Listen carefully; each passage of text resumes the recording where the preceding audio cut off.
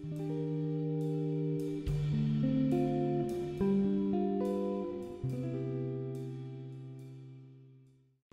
everyone, this is Vincent Chen from Compliance Gate.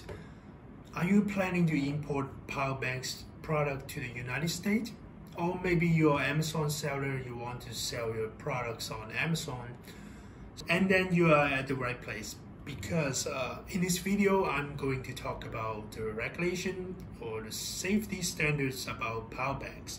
And without further ado, let's go. So the first regulation I'm going to talk about will be the FCC Part 15 regulation. So the FCC Part 15 regulation, they regulate the radiators, like the unintentional radiators or the intentional radiators. But what does that mean? Like, how does that relate to my Powerbanks? And no worries, I'll break it down for you. For the unintentional radiators, it mainly covers the most USB-enabled device, like the Powerbank, right? You have the USB port, and then you can for the charging. So it is covered by the FCC Part 15. But let's say if your Powerbank have some function like the wireless charging, like the Wi-Fi or Bluetooth, and then it will be considered as a intentional radiators.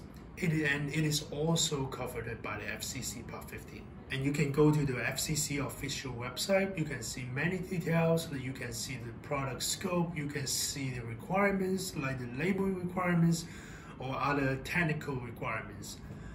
And then more importantly, you can also determine if your products are covered by the FCC Part 15 as well.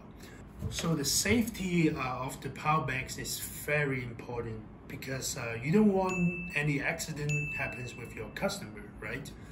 So that means we highly recommend that you should conduct a FCC test. And also there are many testing companies that can help you to conduct with the testing with according to the FCC regulation, such as Shima or SGS or Inutech. So they can help you to determine whether what kind of requirements for your product, what kind of requirements for your Powerbanks. And second, I would like to talk about some UL voluntary standards, because the UL, they provide a lot of useful safety standards for importers or the manufacturers. And they can use their safety standard to make sure the products are safe, make sure the products are compliant with the regulation in the United States. And also, they also have the certificate service. So that means you can they can help you to do the testing, they can help you to do the UL testing, and they will issue a UL certificate, or they will provide UL mark to your products. And that is extremely useful to show the authorities about your product compliances. And the next regulation will be the CA Prop 65.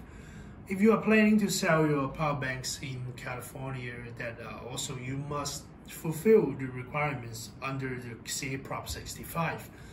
So CA Prop 65, they regulate some substances like heavy metal, or other regulated substances such as lead. So also there are many testing companies, they can do the CA Prop 65 lab testing, and make sure you arrange a lab testing for your Powerbanks before selling your product in California. Let's talk about labeling. The thing is, you must show that where does the product come from. If it is made in China, that you must carrying a country of origin label on products saying that made in China. Believe it or not, in United States, they even have the regulation or the requirements on the product packaging. So in the packaging, you must not contain excessive heavy metal on packaging.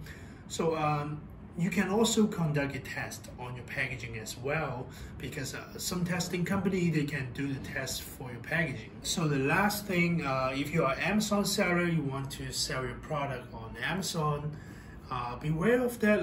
Actually, Amazon, they have a very strict requirements about lithium batteries products such as the power banks. So before you importing the product to the United States, or even before listing your product on Amazon, so make sure you have all the documents ready, like the test report, like the certificates, or other relevant documents. So it helps for them to review your product compliances. Thank you for watching my videos. Of course, depends on different specification. They might have different requirements for the power banks. But if you want to see for more details, feel free to click on our articles and then or go to visit our website to know more about the product compliances. I will see you in the next video.